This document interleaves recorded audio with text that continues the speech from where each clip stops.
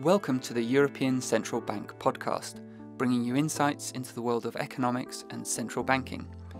My name is Michael Steen, and in this episode we'll be talking about inflation. This is the measure of the increase in prices of goods and services over time, and it is the key thing that most central banks look at. A bit like Goldilocks in the fairy tale finding bear's porridge that is neither too hot nor too cold, globally central banks want to find a balance on inflation. There should be a little, but definitely not too much.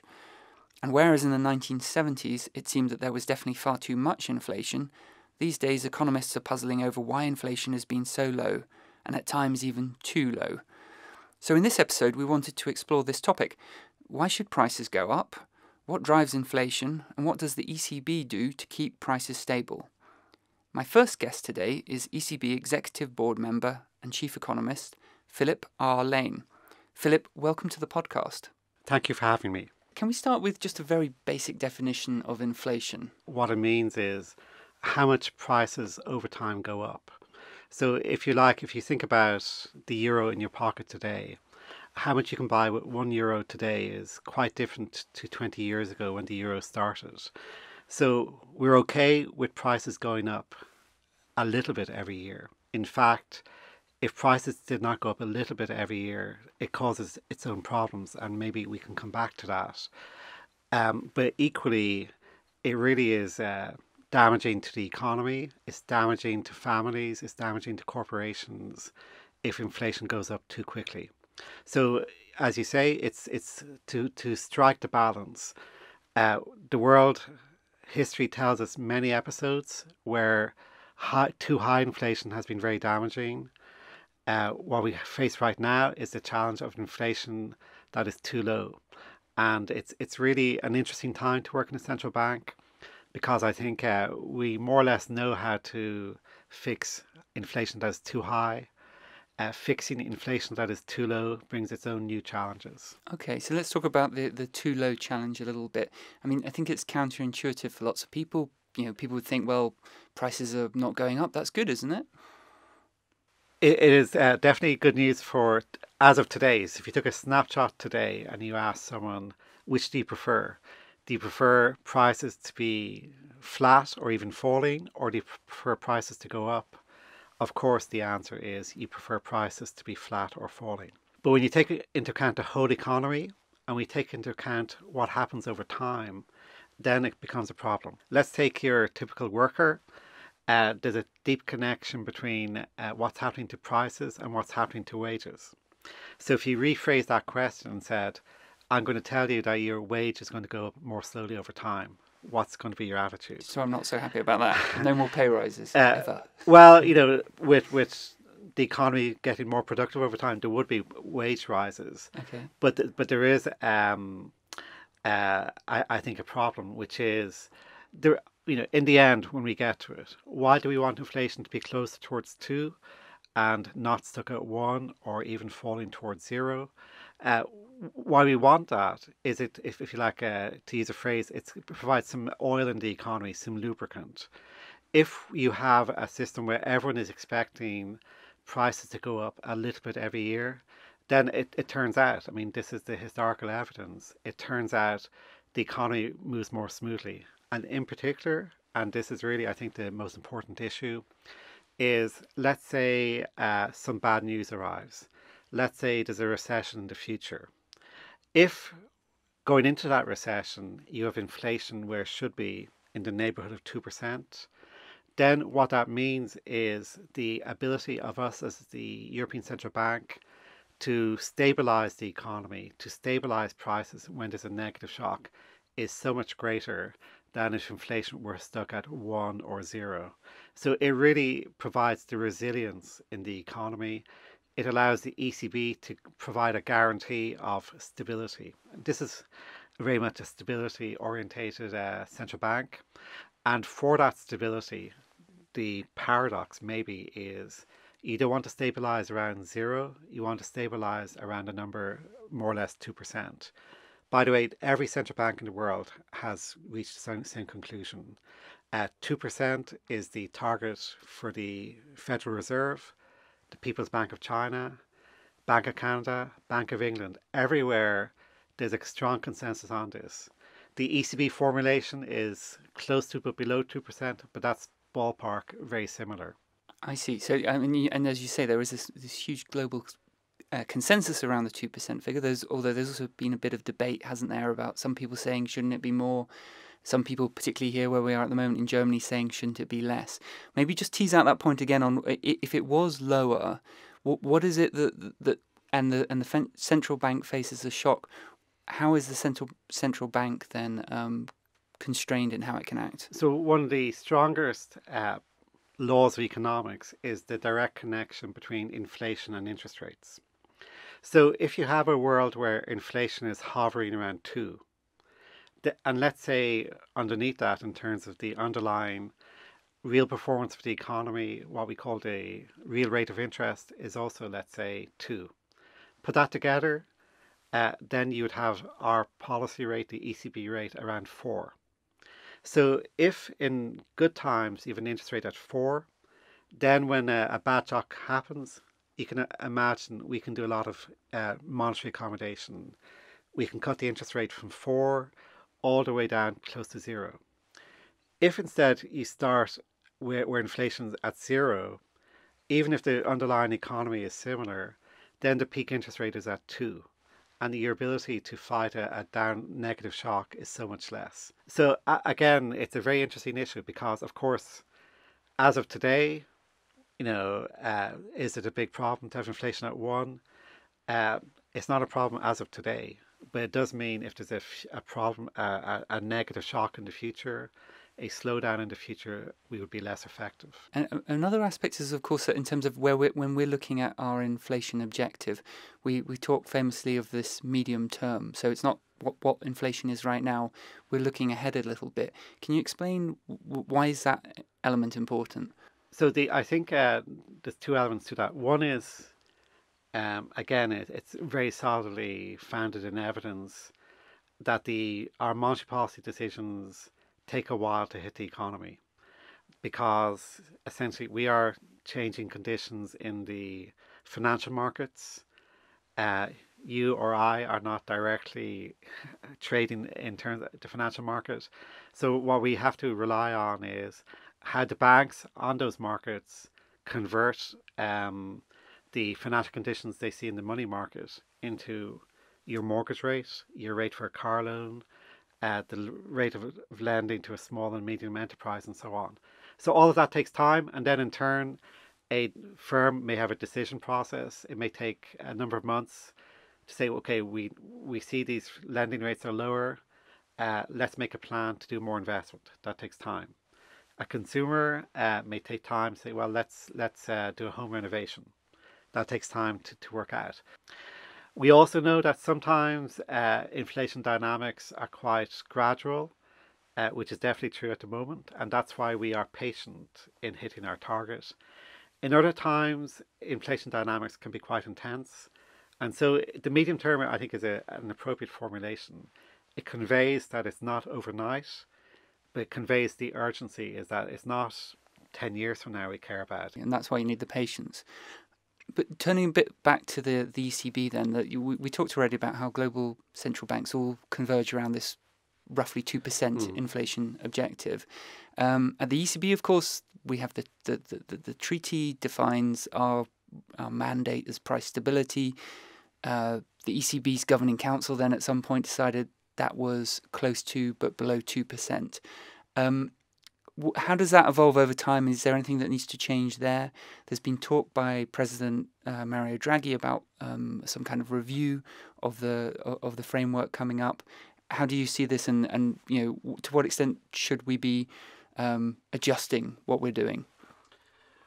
So the last major review of the target was in 2003, which is 16 years ago. So I think any organisation probably wants to review its strategy more frequently than that. Now, there are good reasons why there's been a delay. I mean, most obviously the global crisis that really kicked off in 2007 and 2008 has meant there were other priorities. I mean, to be honest, I think for a long time, that formulation of close to but below 2% was essentially so close to 2% that maybe it didn't matter. So when, for example, the Federal Reserve adopted 2% in 2012, is there a big difference between saying our target is 2 versus saying our target is below but close to 2? I think that's something for review to reflect upon, but I think it cannot be doubted. Any difference between those formulations is more salient when you have inflation below target, because the question is, what is enough? It made sense at the time. So the founding fathers of the euro area, the imperative in the early years of the euro was to make sure everyone understood that inflation above 2% would not be tolerated, because of course many countries had a history of high inflation. So the formulation at that time, I think, sent a good signal that we really want inflation not to exceed 2. Right now, the bigger issue I think now is convincing everyone that inflation will return to the target, whether you're hitting a target of close to but below 2%, or be more precise about a 2% target. That is something we're discussing in a review. Philip, thank you very much for joining us. My pleasure. Our next guests are Christiane Nickel and Frank Smets. Christiane and her team are in charge of monitoring and analysing inflation and wage developments in the euro area. She's done a lot of research on the causes of low inflation and low wage growth, but also on structural drivers of inflation like demography and globalisation. Frank has worked at the ECB for over 20 years in a number of senior positions, including time as an advisor to President Mario Draghi. He now manages the teams in charge of forecasting economic developments and policies, and he even has an inflation model named after him. This work involves monitoring and analysing inflation data and advising the ECB's Governing Council on monetary policy decisions. Now, in the previous conversation, we already mentioned that inflation is obviously at the very core of what we do as a central bank. But what does it mean in practice? So, Christiane, if I can turn to you to start with, can you tell us a little bit about how price developments are measured and how does this translate into defining monetary policy? Now, in the euro area, we measure this consumer price inflation by the Harmonized Index of Consumer Prices, the HICP. And the term harmonized denotes the fact that all the countries in the European Union follow the same methodology. This ensures that the data for one country can be compared with the data for another. This HICP is not calculated by us, by the ECB, but by the National Statistical Institutes for each euro area country, and it's later on then added up also by Eurostat. Now, when you look at what is covered by this HICP, it is exactly like this idea of going to the supermarket and shop for a basket of goods. It measures the average change over time in the prices paid by households for a specific, regularly updated basket of consumer goods and services. So who decides what's in the basket? It's basically the National Statistical Institutes that decide what is representative also for their country, and they regularly update this basket of goods so that it basically stays also up to date with latest developments in how also consumer behavior changes. Okay, so the different countries might have slightly different baskets. Yes, but still it's harmonized in the sense that each country doesn't deviate too much, let's say, from the common standard that we have for the whole of the European Union. And crucially, not done by us, so we're not sort of marking our own homework. No, exactly. Now, maybe turning to Frank, Philip Lane touched on the point that prices have been rising a bit more slowly in the past years.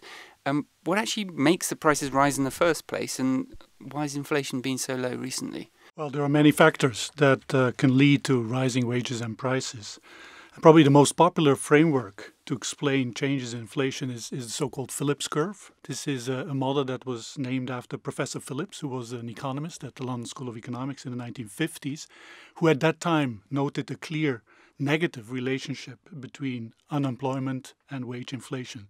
So when few people are looking for work and the labor market is tight, then the employers have to raise wages to attract those workers, and inflation is high.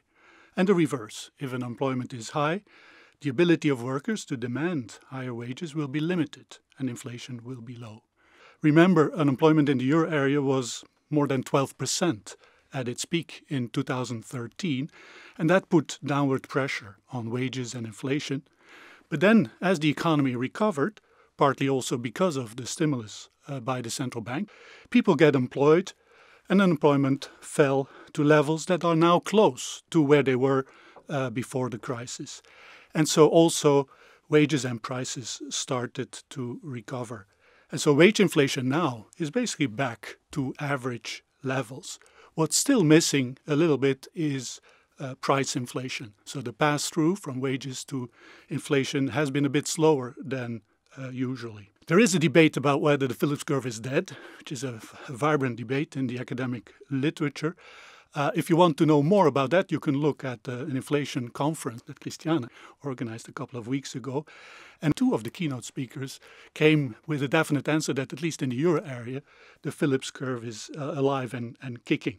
And therefore, we're also quite confident that as the economy further recovers and continues to grow, inflation will eventually also converge to 2%. So there's a process here. We had the crisis, we had huge unemployment.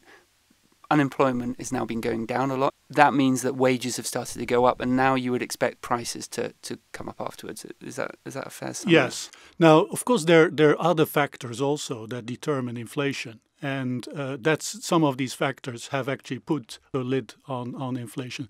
One very important one is oil prices, because that is a very volatile price, which is basically determined in international commodity markets, but has a direct impact on the cost of energy.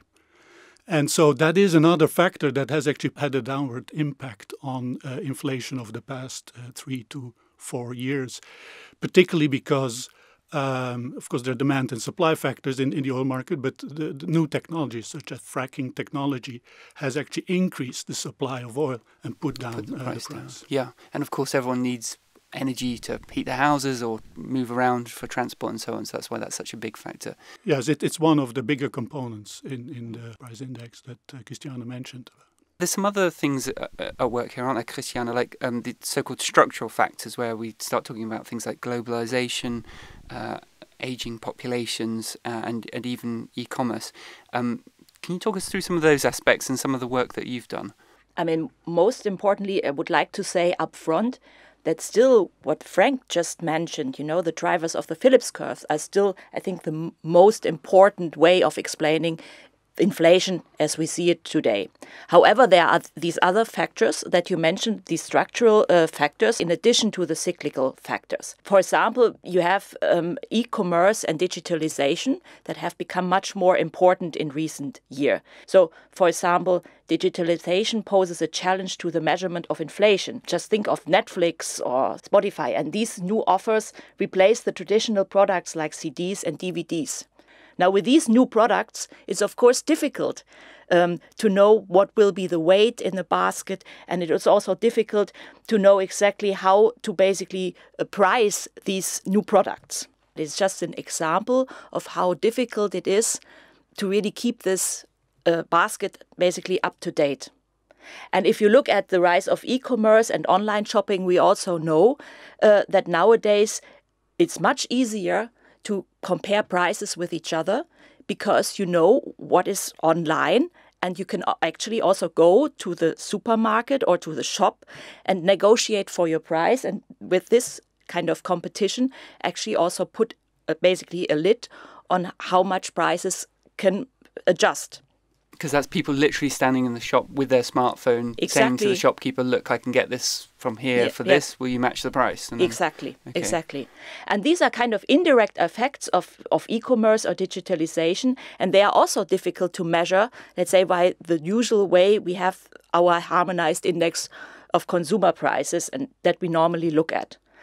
We find overall that there has been a small negative effect of e-commerce on inflation, but this effect is hard to pin down using only the data that is at an aggregated level. And this is why we also have efforts in the ECB to actually look at more disaggregated data and data that in particular comes from the internet. Aging populations, why would that have an effect on inflation? We've seen that the structure of the population has very much changed in the last 40 years, and if you look at population aging, one example that springs to mind is Japan, where quite a number of studies have pointed out that demographics demographics has been a deflationary force. And if you look at the demographic developments in Europe, we see that there is a positive long-run relationship between inflation and the growth rate of the working age population. Now, why is that? One reason is, for example, or could be, that indeed, let's say, the savings behavior of people has changed. Because you know that you live longer, you also save more. And spend less. And spend less. Mm-hmm. And that, of course, has then an impact also on inflation at the aggregate.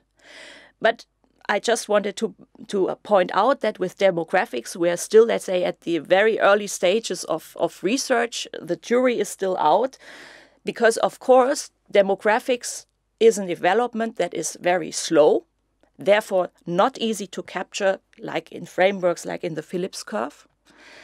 And we also know that we will move to a new equilibrium with demographics. So at some point, this impact that we see may actually come to an end or may not be as strong as we maybe see it at the moment. So tell us a little bit about globalisation. How is that affecting inflation around, particularly in the euro area? We have seen more globalization and integration in global value chain, and this might increase the dependence of domestic inflation on global developments. For example, if you look at global value chains, we know that nowadays companies can produce their inputs all across the world.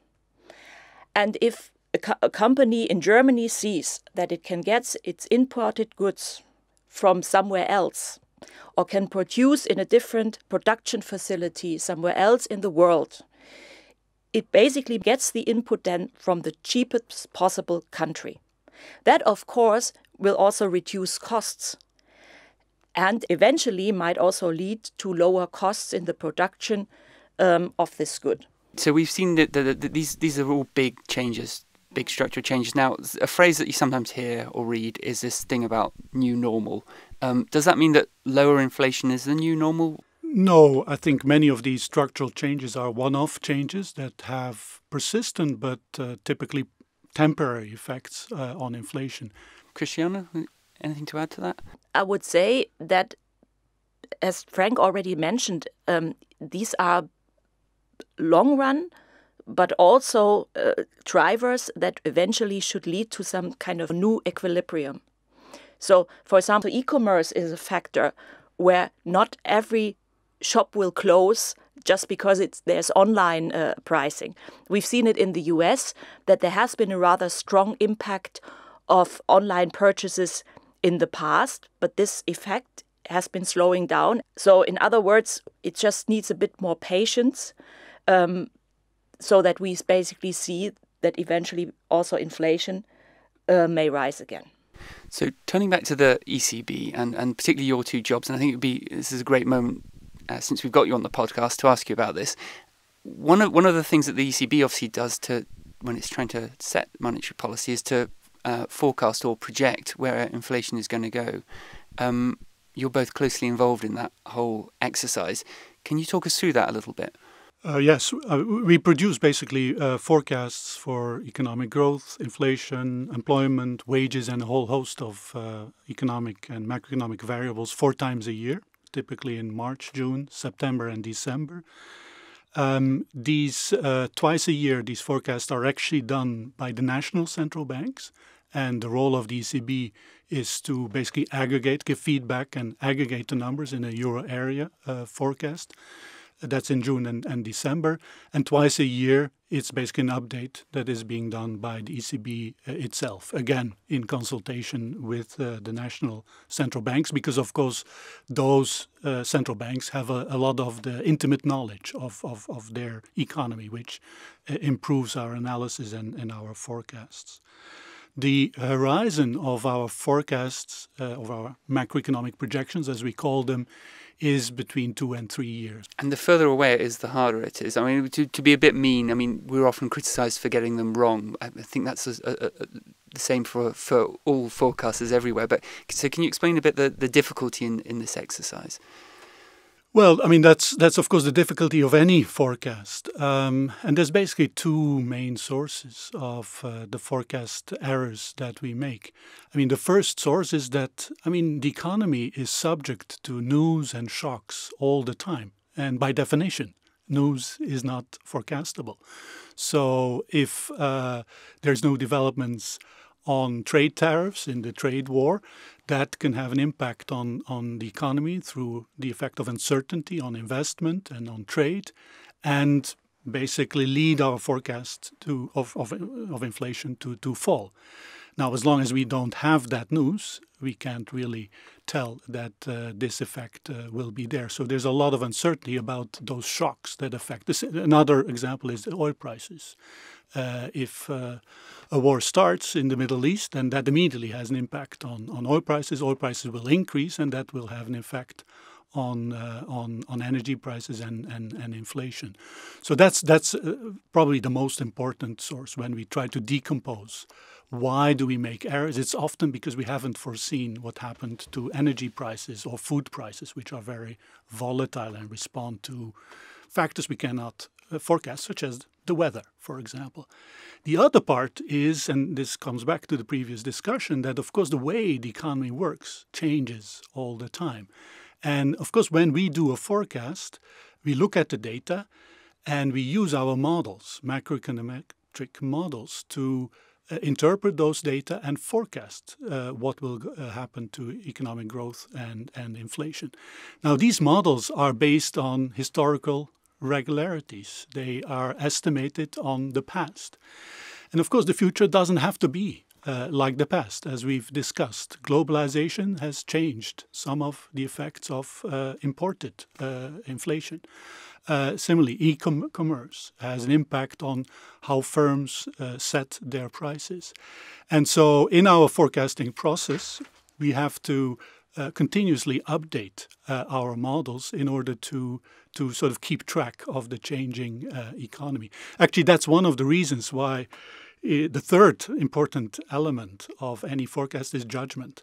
That's really all the information that we cannot capture by the standard data or by the standard models, and that's nevertheless important in forming a view on the inflation outlook. Why is it so important as a central bank that we're doing these forecasts and that we're getting them as accurate as we can?